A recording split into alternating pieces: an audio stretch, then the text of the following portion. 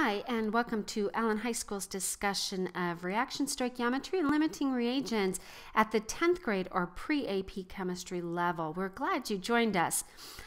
We are at the end of this unit. Now, I'm not going to work this first problem for you. You may want to pause the video right now and jot this down, or maybe try it on your own first and then come back and look at these answers. Instead, I want to start with a little bit more challenging problem that I think will illustrate what we're doing in this method. I call this the BSA method, and that's because we're going to do what I call before, and those are our moles before, so the B stands for before. S stands for shift. We're effectively going to see what happens when we react. And this time we have to react until the limiting runs out. The limiting reagent is the one that runs out first, and it limits our maximum or theoretical yield. Now, the first step in this method is to write the balanced equation. I want you to notice that compared to your notes, I have changed the chemical, so we have a better example. So please change that. If this is your year where I changed that, please change this to iron 3 sulfate. And notice the difference in the balanced equation. So make sure you get the balanced equation right. Now, the second step that we're going to do is also something you know how to do already, and that's convert mass to moles, because our chart is all in moles. So I'm going to take my 35.60 grams of zinc, and I'm going to convert it to moles of zinc. And mass to moles, use molar mass. So 65.37, 0.37. And I get, let me erase that a little bit so you can see a little better. Sorry about that. Oh, Dina, you know me, right?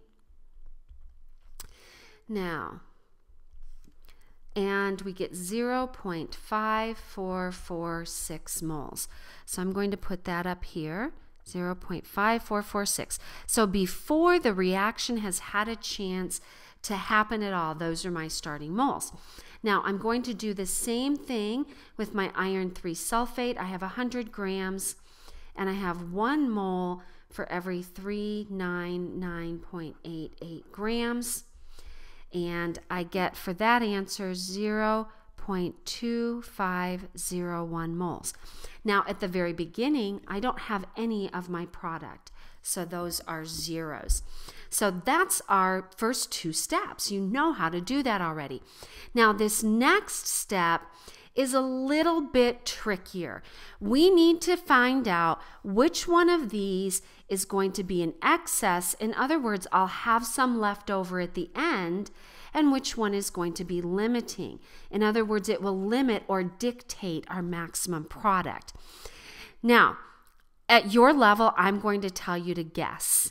And if you get down to the A step and you have a negative number of moles, you guessed wrong. And that's just the simplest way. Some of you can see this. Some of you can look and say, I have 0.25 roughly moles of the iron 3 sulfate, and you notice I need 3 times as much zinc. 3 times 0.25 is well over the 0.546. I need more zinc than I have. And so zinc is my limiting reagent. If you didn't understand what I just said, don't even worry about it. Just guess. All right? So that's our next step. We're going to just pick one to be the limiting reactant. Now you notice I put a negative on the zinc. And so this is step 3. I'm going to put a negative on my iron 3 sulfate. And that's because you lose reactants. We're going to put a positive and a positive because we gain our products, all right? Now, everything's going to depend on that limiting reagent. So I'm going to put, so step 3 was to do our signs. So step 3, set up your signs. Step 4, what I want you to do is everything is going to be based on our limiting amount. So I'm going to put my limiting amount in here. All right, so you're going to see we're going to do one caveat, so leave some room there. And they all rely or are dictated by that limiting reagent. Now, I want you to remember when we went from one substance to another substance, remember we always went based on the mole road. So we have to multiply all of these by that mole ratio. So in this case, all right, I've got to multiply the mole ratio. There's a 1 in front of the iron. I'm going to put a 1 over the iron, and then there's a 3 in front of the zinc. So I'm going to put a 3 in the bottom. Now, I would like to label here, but I really don't have enough room.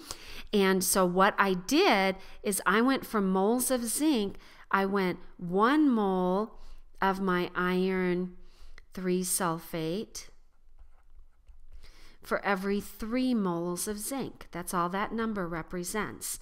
So that's the step I did. You notice it's always where you're going to over where you're coming from. So I'm in this column. The balancing coefficient for the substance in this column is on the top. Okay, I'm going to do the same thing over here. I'm going to multiply by the magic mole ratio. So the shift step, we're going to use that mole ratio. So I look up here on the top. This is where I'm going to. So that's a 3 over where I'm coming from, which is my original limiting amount. And that's 3 over 3. This one is going to be 2. You put the number you're going to on top and the number you're coming from on the bottom, which was a 3. Okay? So that's your 5th step. You multiply by your magic mole ratio.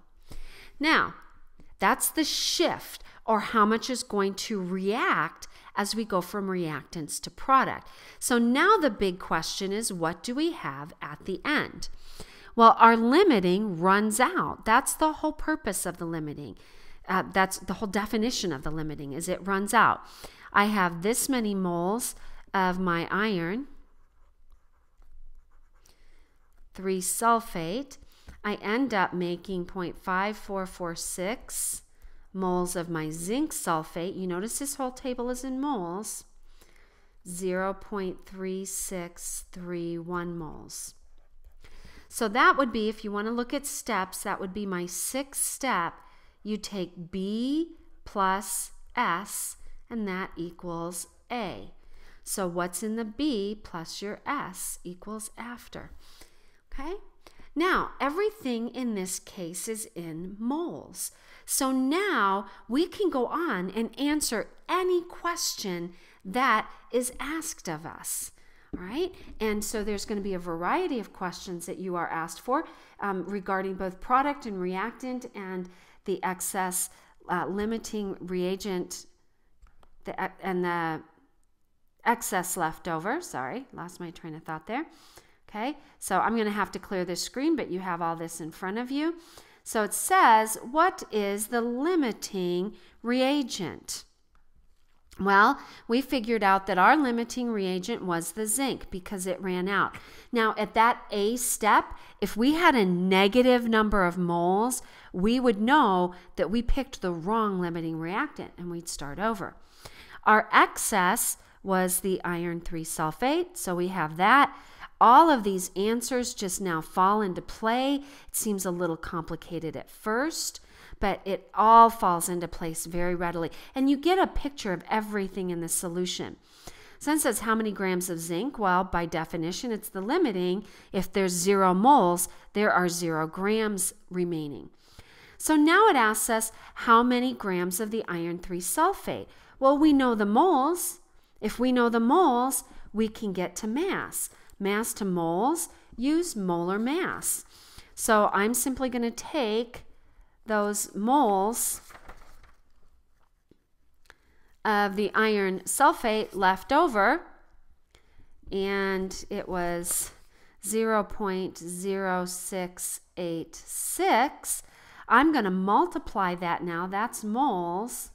And I'm going to multiply that by the magic mole ratio, or excuse me, by the molar mass, 399.88 grams for every 1 mole. Okay, and I neglected to do that calculation, but it goes right here. Moles to mass, use molar mass. So that's how much is remaining. That's how much was left over after the reaction was done. You know the moles, convert them to mass. Now, my theoretical yield of my pure iron, I had, just look up the chart. You know how many moles you had of the iron, 0.3631 moles of iron. You know moles, you should be able to get to volume. If it's a gas, you should be able to get to milliliters using density and molar mass. You know, we've done all of these things already. You should be able to merge them all together. This is simply asking me to go moles to mass, use molar mass. So I'm going to use 55.85 grams of iron for every 1 mole of iron. And I end up with 20.28 grams of pure iron remaining. And that's my maximum yield, my theoretical yield, another word. And the amount that I get is dictated or limited by my zinc because my zinc ran out and went to 0. Okay, this is a little tough at first, but boy, when it falls into place, it is a huge win. And I will tell you the biggest win is right here and when you get to take AP Chemistry with me. And until I see you in class, this is, of course, signing off.